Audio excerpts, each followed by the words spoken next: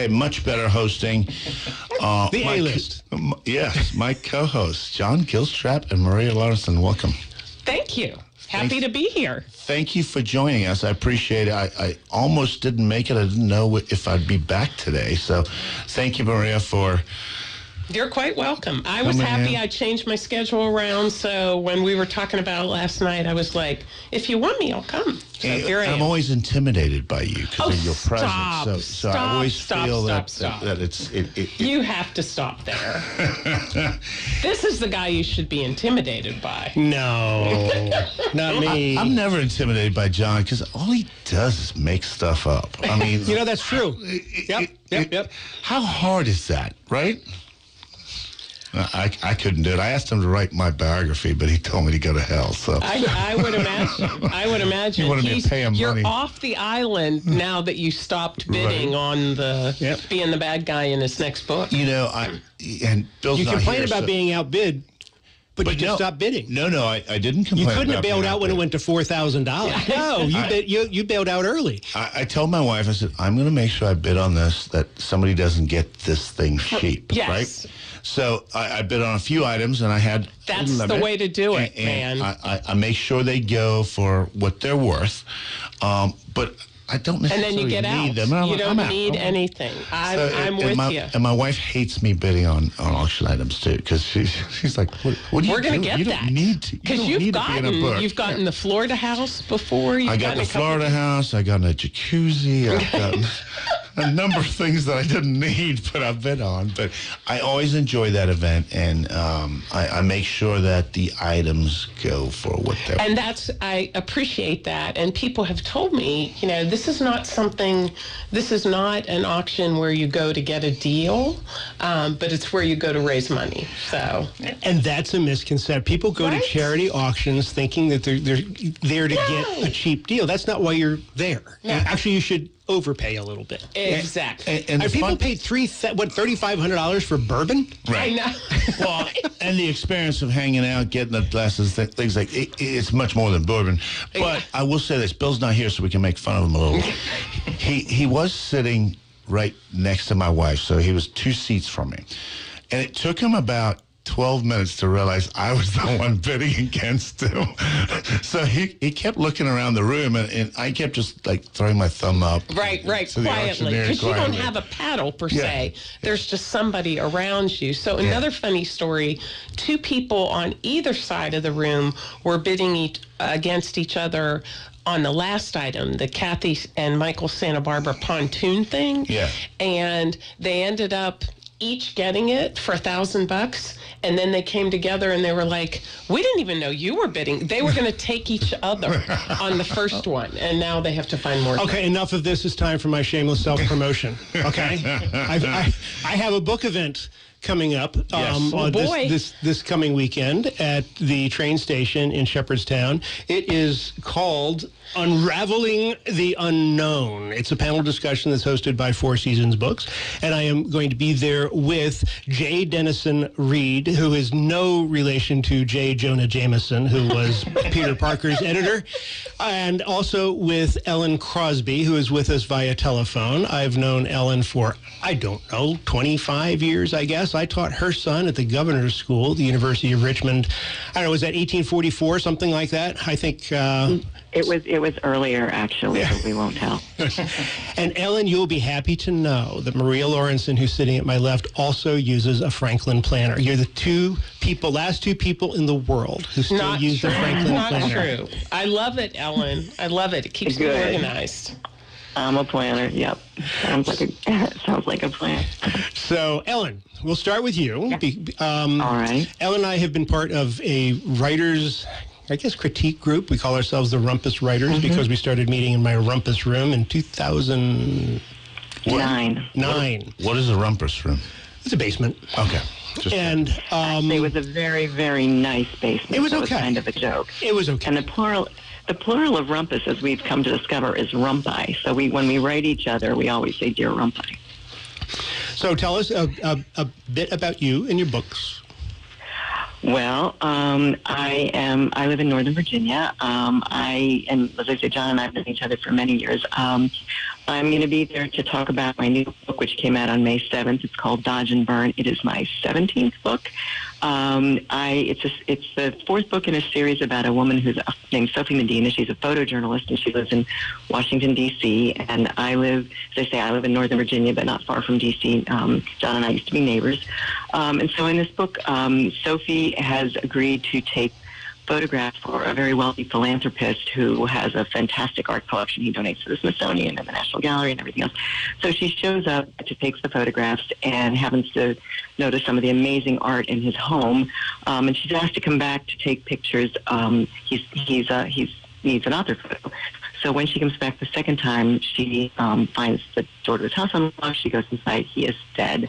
And one of the things that she notices is that in this house of magnificent art, there was an icon that she had seen earlier, a Russian icon, and she sees the case that it was in is in the studio, but the icon's missing, and it appears to be the only thing missing. So in this house full of fabulous art, why is only this somewhat valuable icon the only thing missing? And she comes to find out later that the murder weapon was her tripod.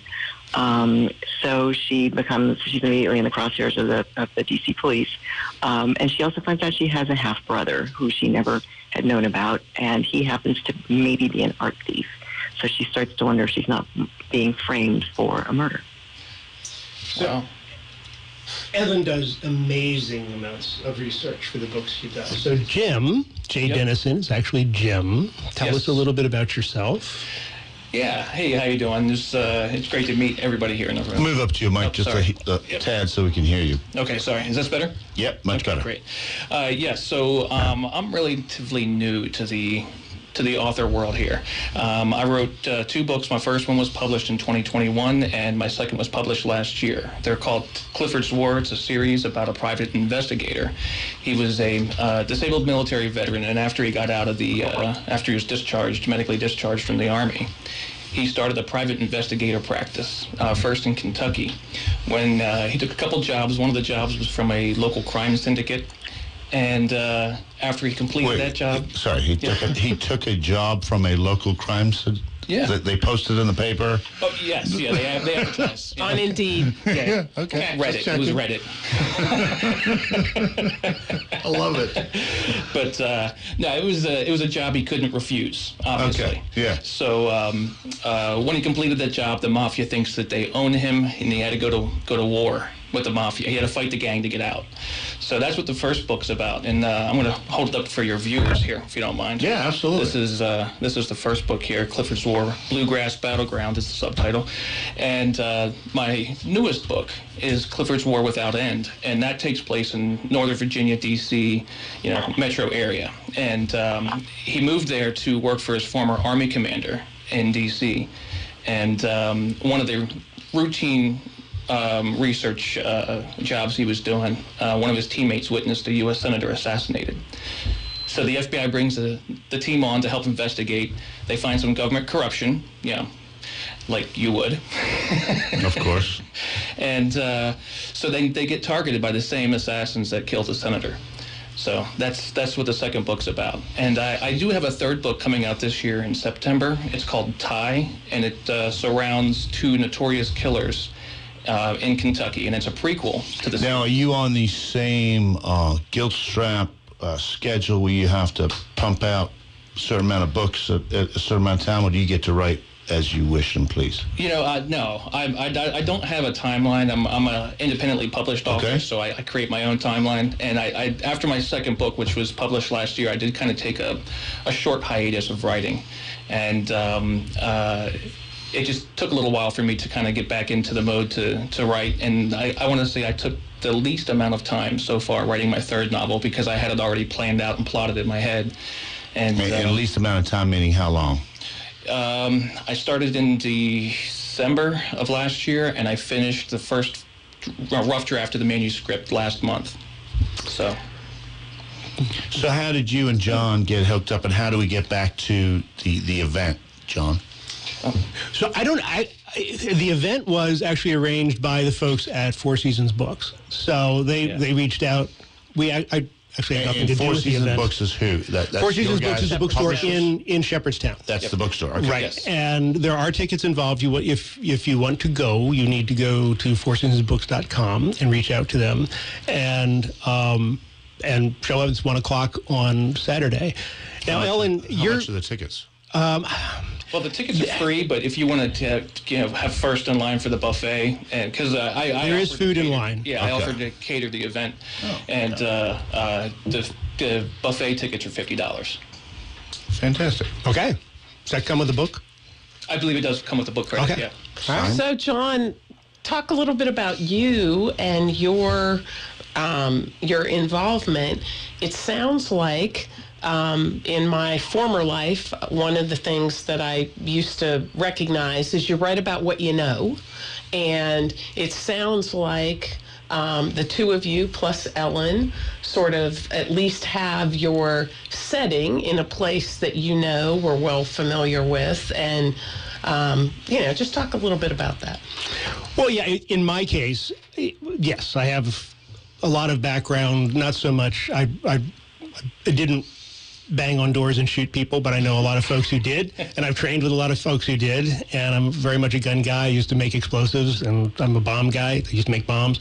So that's where my background comes from. And Ellen, I want to get back to you. And Sophie is a photojournalist, and you were a journalist, and you were a journalist not just in this country, right? That's right.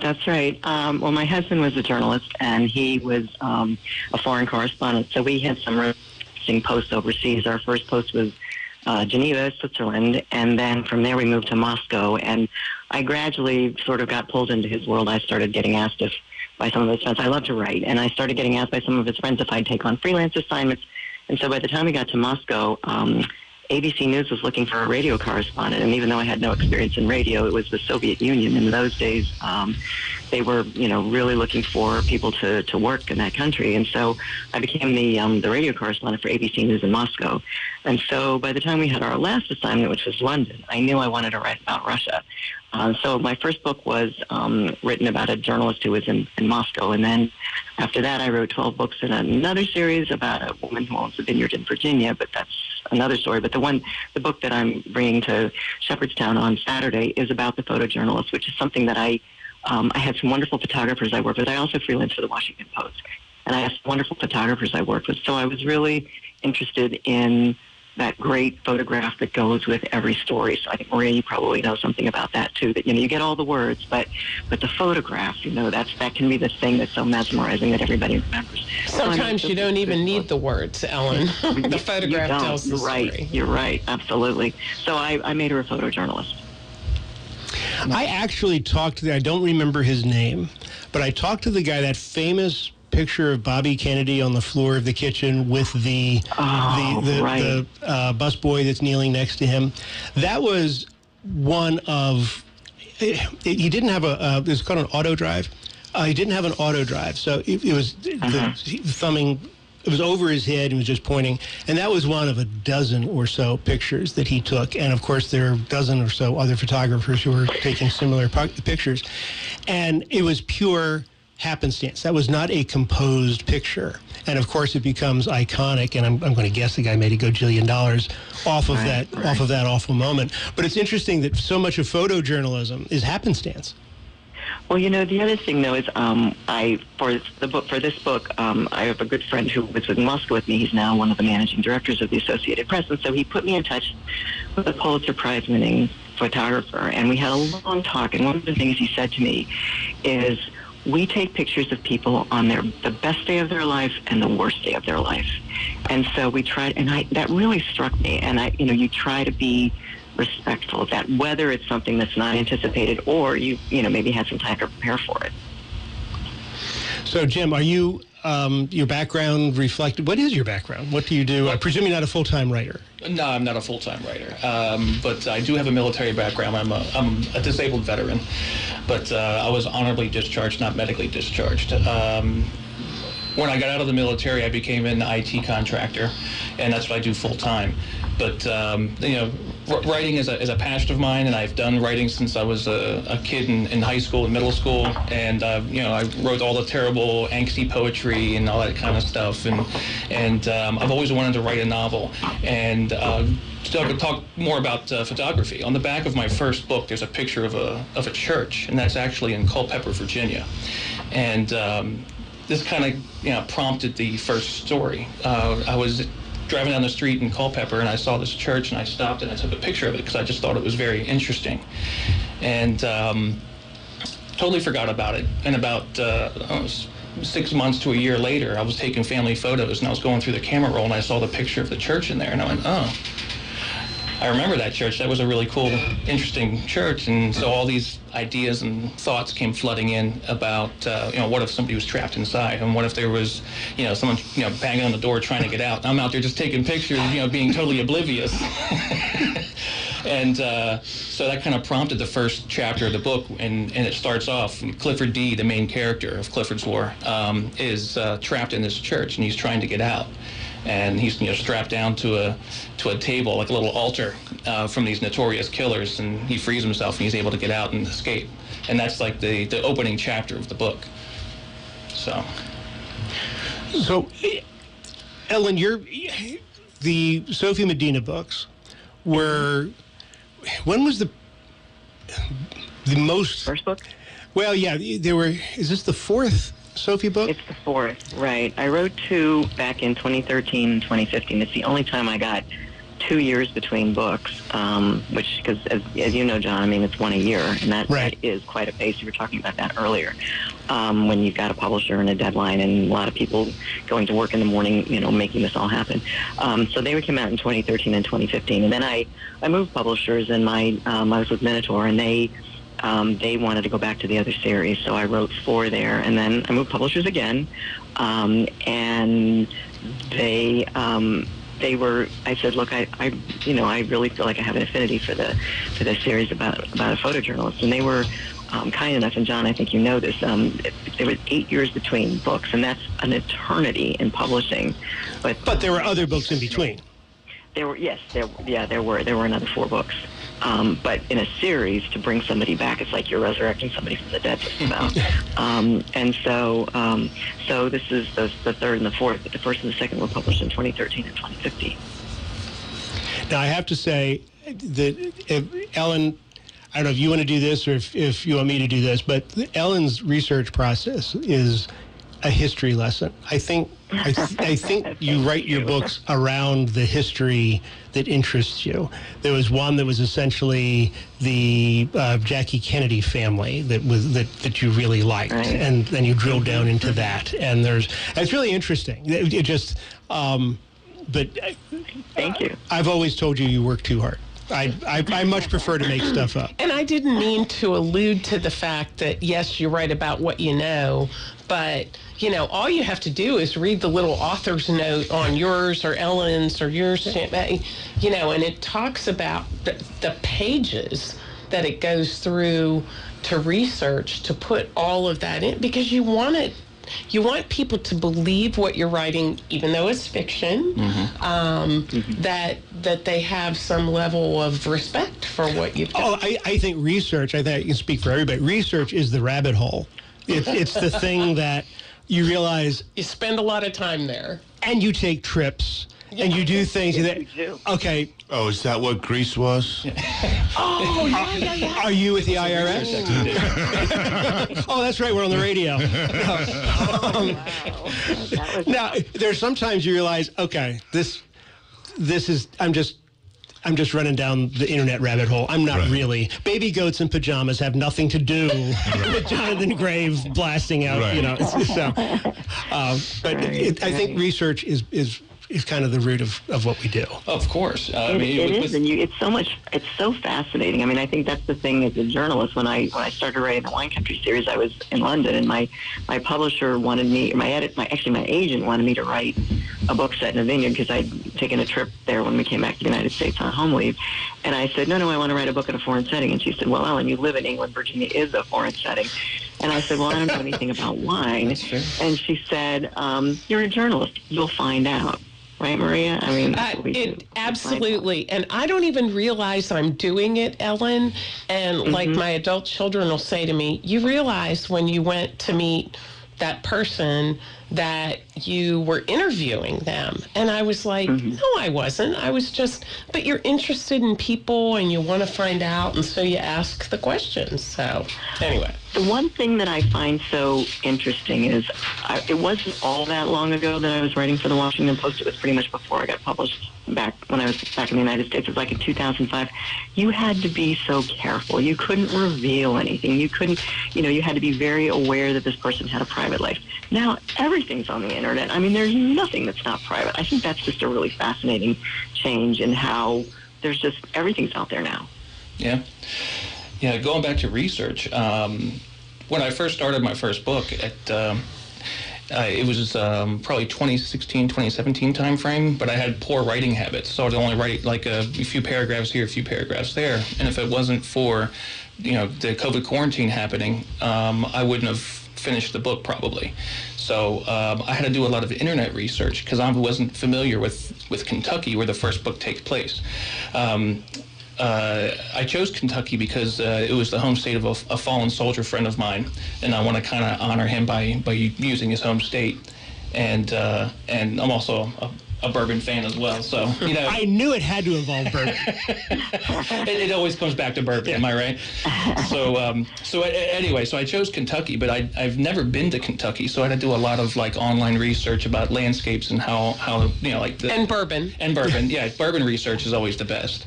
And I got to say, for this event coming up this weekend, I had to do wine research. Was absolutely terrible doing the bird. And for our last minute, John, why don't you talk a little bit about the event, plug the event, because we do have to go to break. So okay. Let's kind of wrap this up. I will be there. Ellen Crosby will be there. Denison Jim Reed will be there. I'm hawking Harm's Way, and a couple of other books I think they're also going to be there too, the Victoria Emerson series. The event is called Unraveling the Unknown. It's going to be moderated by Lee Doty of Shepherd University. There are tickets for sale through fourseasonsbooks.com. It'll be 1 o'clock at the train station at the end of East German Street in Shepherdstown. I hope to see everyone there. Thank you, Ellen. Thank you, JD, for joining us. This portion of the show brought to you by Ken Parsons Ford in Martinsburg. We became number one by making you number one first. ParsonsFord.com. My kids, you know I want the best for you, don't you? We need to have a conversation. End-of-life planning is no one's favorite discussion, but the relief of having everything in place when the hour of need arrives is a gift. Give it to your family.